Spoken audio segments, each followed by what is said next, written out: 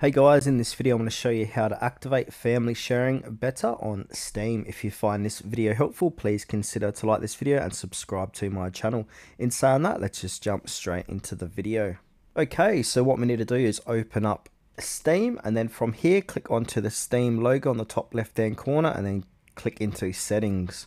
From settings we need to go ahead and click onto the interface tab. And then once we're inside interface, look for client beta participation.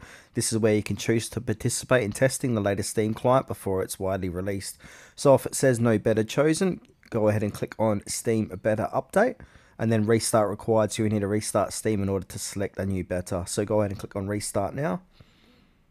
And now this is going to go ahead and apply the changes. Okay, so then Steam should reload. Once it has reloaded, we need to go ahead to create or join a Steam family. So from here, we need to click onto store and then click onto your store and then click into preferences. And now look for where it says family management tab, click onto that.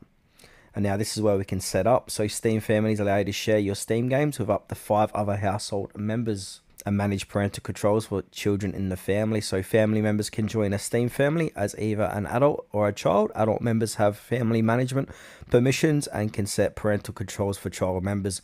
Parental controls include playtime limits, restricting access to specific Steam features, and limiting access to specific games. So what we can do here is simply join our family if you got a family already created, or create a family. Now if I want to go ahead and join a family, click onto that, and then it will say join a family. To join existing family, an adult member that you are friends with on Steam must invite you. Now if we go back here, if we create a family, we can go ahead and give this family a name. I was going to say Tutwiz and click create.